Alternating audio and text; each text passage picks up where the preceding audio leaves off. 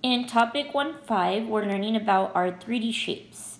Some of the 3D shapes are known as polyhedrons.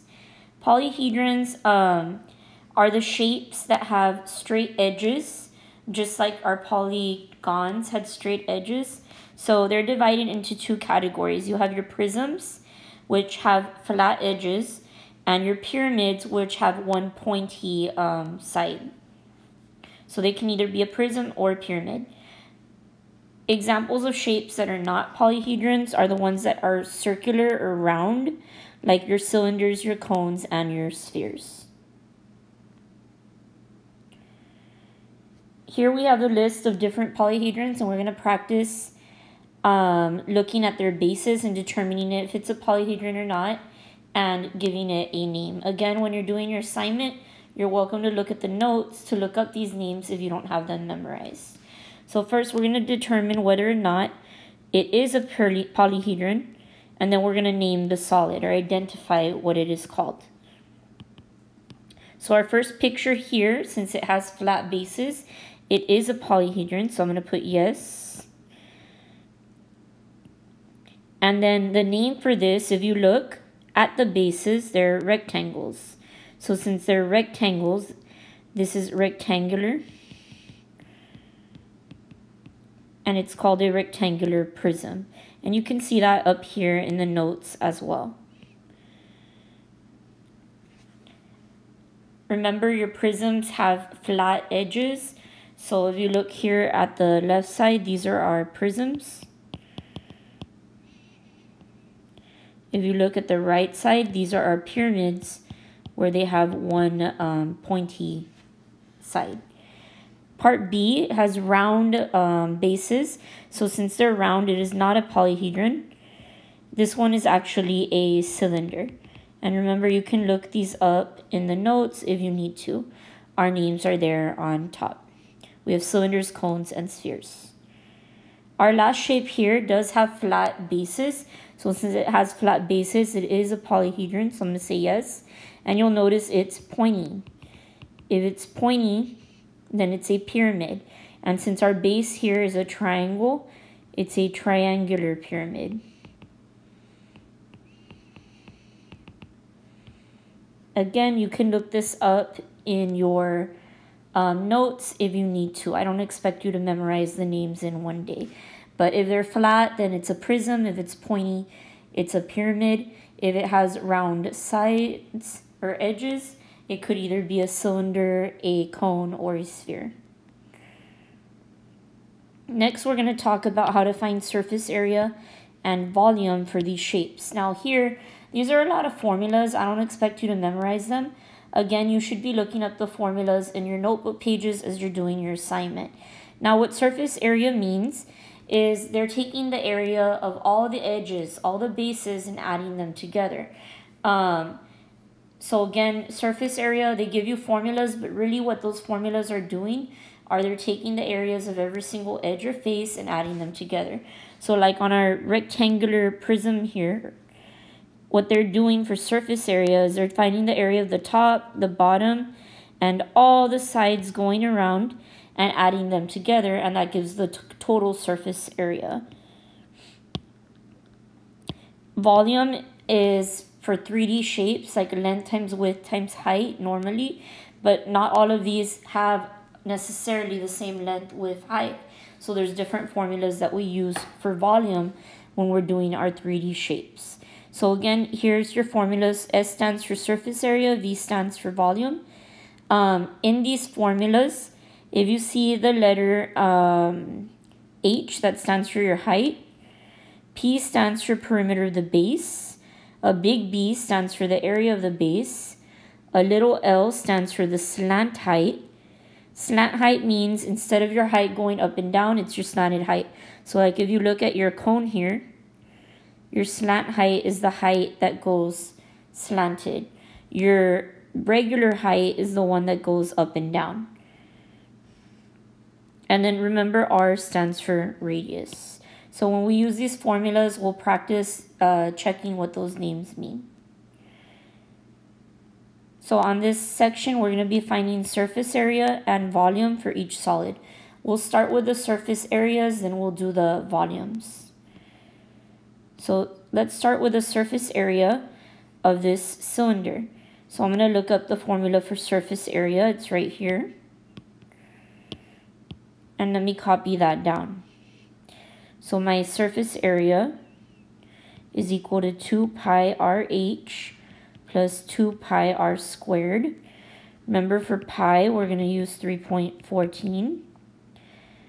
R stands for radius. So our radius here is 6 feet. Then H stands for height. Our height of this cylinder is 18 feet. Once you've identified all your variables, then you can plug them into the formula.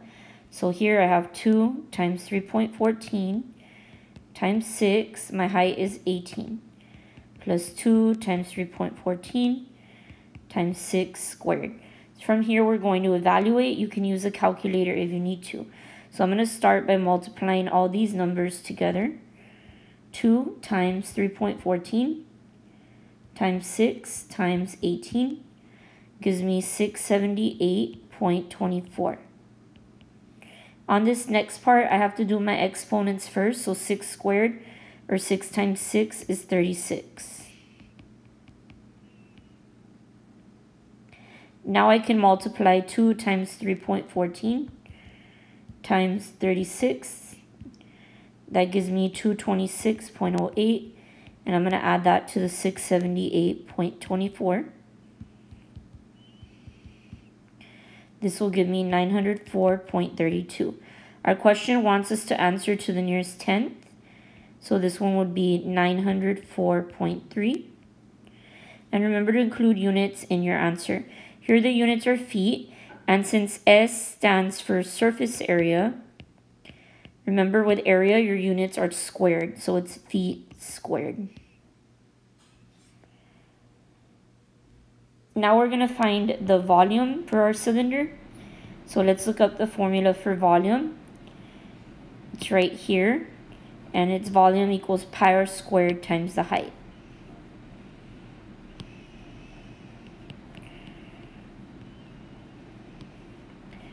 Really what they're doing is they're taking the area of the circle and multiplying it times the height to get their volume. So here we're going to plug in 3.14 for pi. Remember our radius was 6 feet and our height was 18 feet. 6 squared is 36. So now I can multiply 3.14 times 36 times 18. That comes out to 2,034.72. If I want one decimal place, I'm going to use 2,034.7. And my units here, again, are feet. But when you're doing volume, your units are cubed. So it would be cubic feet.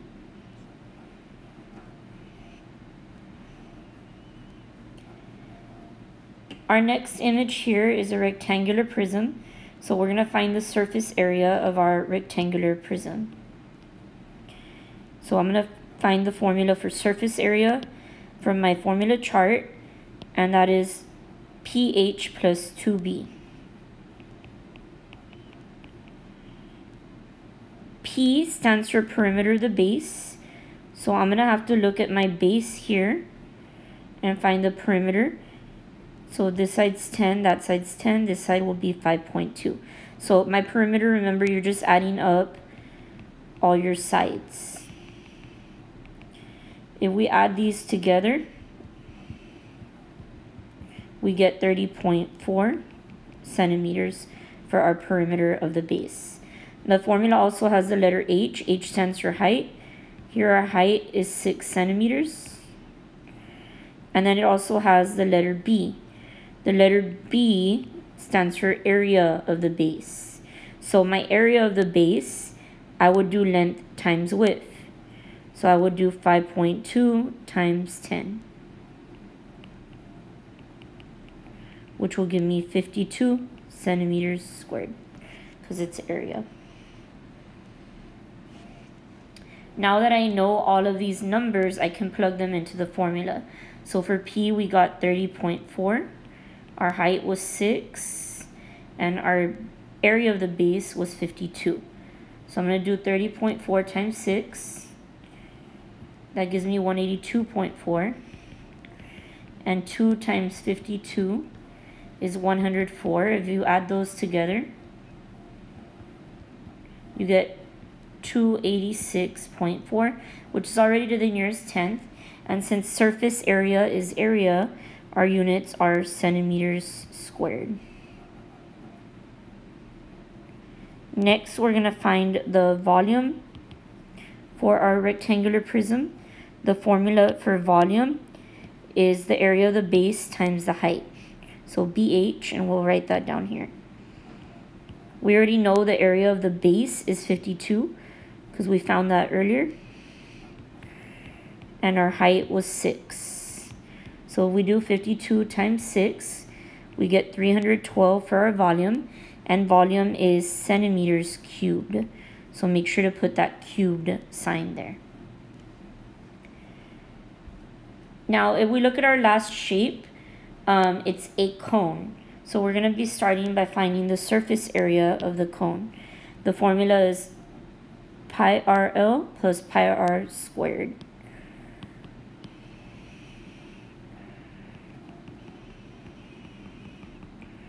So we need to identify pi. Remember, for pi we use 3.14. R stands for the radius. The radius in this picture is 15 inches. L stands for something called the slant height. Your slant height is the height that goes sideways or slanted. So here that would be the 17 inches.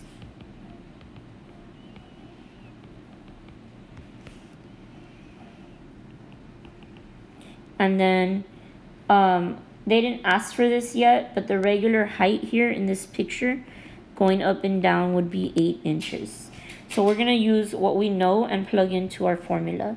So I'm going to plug in 3.14 for pi, 15 for R, 17 for L, and then we'll add 3.14 for pi, and then our R was 15 squared. So now I'm going to start to simplify. I'm going to start by multiplying 3.14 times 15 times 17, which gives me 800.7. If I do on the next one, I need to do 15 squared first. So 15 squared is 225. And then I can multiply that times the 3.14. That gives me 706.5, and I can add the 800.7. So I get 1507.2, and my units here are inches. Since surface area is area, it's inches squared. Next, we're going to find our volume for our cone. So we look up the formula for volume. It's 1/3 pi r squared times the height.